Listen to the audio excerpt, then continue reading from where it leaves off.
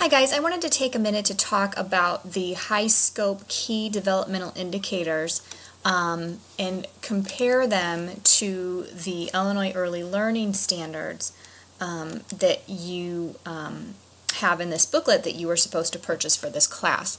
And so I wanted to talk about how the key developmental indicators will parallel the standards in the Illinois Early Learning Standards book that you have. And when you are creating activity plans for your early childhood classroom, you will be using these Illinois Early Learning and Development Standards instead of using the key developmental indicators. For most of you, whenever you are done with this class and you go into an early childhood classroom, that classroom is probably not going to be using high scope. And so since they're not going to be using high scope, they're not going to be using the KDIs. And so I want you to be sure that you know how to apply standards to your lesson planning so that you know how to do that.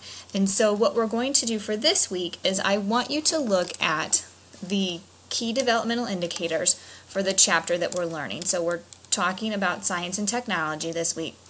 So these are the KDIs that are listed. For science and technology, you have observing, classifying, experimenting, predicting, drawing conclusions, communicating ideas, natural and physical world, and tools and technology. So then if you go to the Illinois Early Learning Standards booklet, you can look in the table of contents and you can find here that they have a section on science, and you can go find page 55. And I am doing that.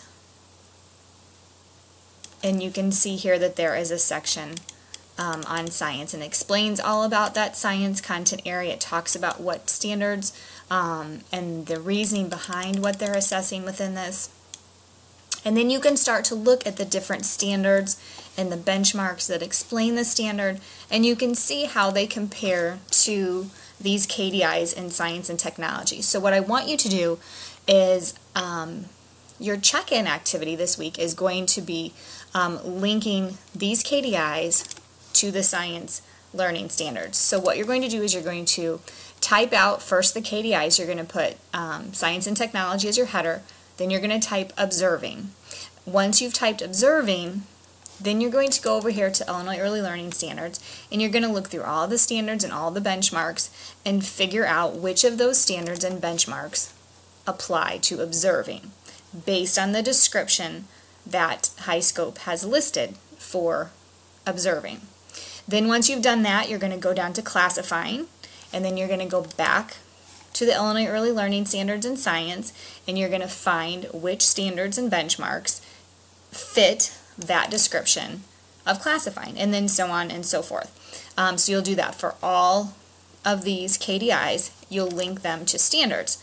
Most likely you will have more than one standard and or benchmark for each of the KDIs, as our KDIs are very vague in their descriptions, and they could be an umbrella term for multiple learning standards.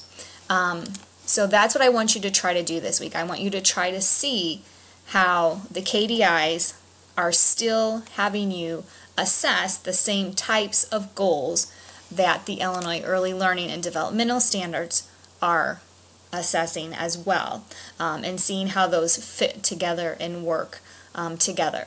So I hope I explained this okay. I hope that you understand what your check-in activity is for this week. If you have any questions about it, please don't hesitate to reach out to me. If I find that there's multiple students that are having an issue understanding what the goal of this assignment is, then I will put some supplemental information out there so you can truly understand what you're supposed to accomplish for this activity. That's all I have for now. Thanks and good luck, guys. Bye-bye.